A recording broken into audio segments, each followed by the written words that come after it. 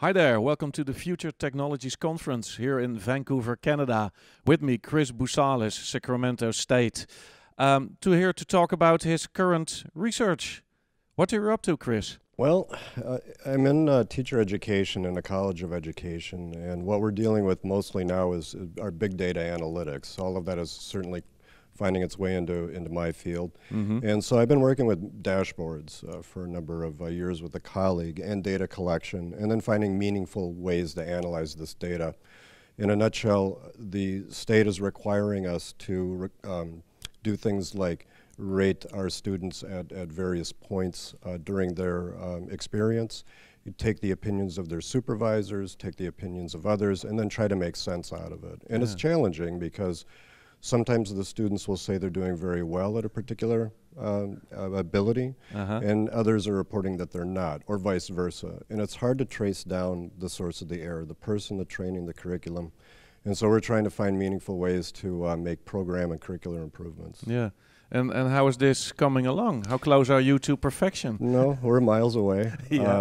For example, we've been working with some 3D modeling to try to look at perceptions of students, of their self-perceptions, the perceptions of their employer or their supervisor or the classroom teacher, to try to see where the agreement is. If the student thinks that they're not doing well, and the teachers don't think that they're doing well, and the supervisor doesn't think they're doing well, that's an easy case, as is if everybody thinks they're great.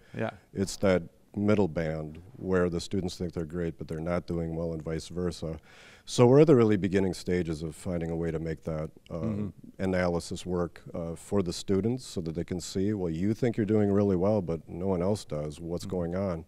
Or to look at better ways to calibrate people who observe teachers. But this goes all the way up to any field, really, that has a fieldwork component. You know, social work has a fieldwork component. The principalship has a fieldwork component. But this could go into any field beyond nursing, for example, et cetera, and business. Somewhere in the future, you will have sorted this all out. Then what will the good be of this? Well, I think that, you know, it's a really good question, because one thing that my colleague and I are also working on right now is to try to figure out the longevity of a teacher. Because really the critical thing is not just good instruction, that's the essential ingredient, but you also have someone who's going to stay in the field. So we're also trying to look at how do you identify people who are going to stay in the field and not quit after 5 years or get let go after 5 years, because this is very expensive and it's costly to children. So if we get it right, hopefully we'll be able to have people who are going to be in the profession and doing well for years and years, and our training will improve, and it'll be recursive, hopefully. And in the long run, you are working to have better education or better students? I think, well, I mean, if I were really to boil it down, a better society. Okay. That's really what we're after. Yeah. And hopefully this is a small part. This is where we can make a contribution, is with better educated youth and teachers who are highly qualified and are going to stick around. Yeah. We are here at the Future Technologies Conference. Where do you think that the future technology will take us? Well, I wonder if a lot of the, you know, the speeches we heard this morning, for example, about security and privacy, that's a big concern of mine. In this field, for example, we are assessing children very early. They're interacting with technology more regularly, and they're really kind of creating a fingerprint or a footprint or a personality profile very early that's going to move all the way through with their career and get into college. So I'm wondering how that will affect our selection process of teachers. Are we going to go based on, did you post anything you shouldn't? I mean, these are really big concerns. But then there are also, I think, you know, that's the scary part. But there's really many exciting things too. Like if we're able to really understand student engagement at a fundamental level, where you have wearable technology now, where maybe you have a class of 30 and everybody's interacting with something that can give the instructor a clue of whether they're really engaged or just, you know, not to put you on the spot, but like smiling and nodding. I don't know if you're thinking about the next interview right now, or you know what I mean. So if I could get immediate feedback about where my students are, where they're engaged, where I lose them, where there's confusion, where they're bored, that could improve instruction. I would not want to see something like that used punitively. But positively. Exactly, because in many cases students don't have a choice. Even if they're in college, they have to take this class. It's required. And I think the third thing would be looking at personality research.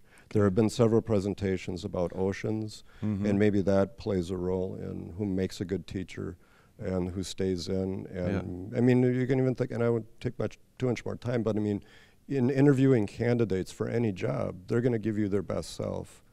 What you're going to see later on might be what their true personality, right? And so this is all through like scoring, rating, and having an algorithm that will actually work, so you can tell people where they need to improve if you want to be a long-lasting teacher, a great administrator, or what have you, or get out now. It's never going to happen for you.